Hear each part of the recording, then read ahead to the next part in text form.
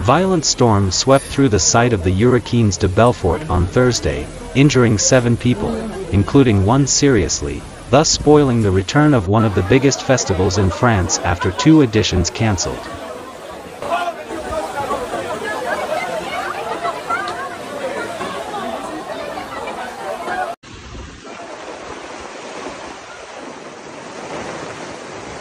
Due to the strong wind and rain, a tent collapsed in front of the entrance to the festival site around 4:30 p.m., just after the festival opened its doors. 7 people were injured, one of them was taken to hospital, said Prefect of the Territoire de Belfort, Raphaël Sodini, who arrived on the scene.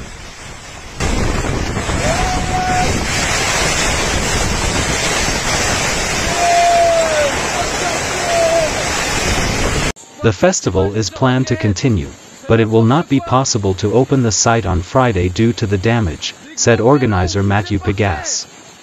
Tickets for Thursday and Friday will be refunded.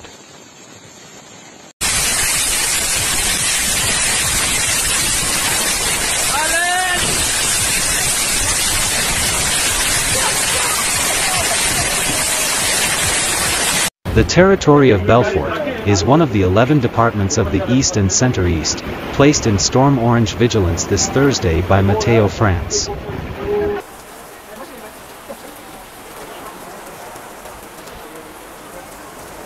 According to Météo France, the storms will evacuate gradually in the first part of the night from Thursday to Friday by the eastern borders, giving way to a rainy stormy disturbance, but with less significant consequences.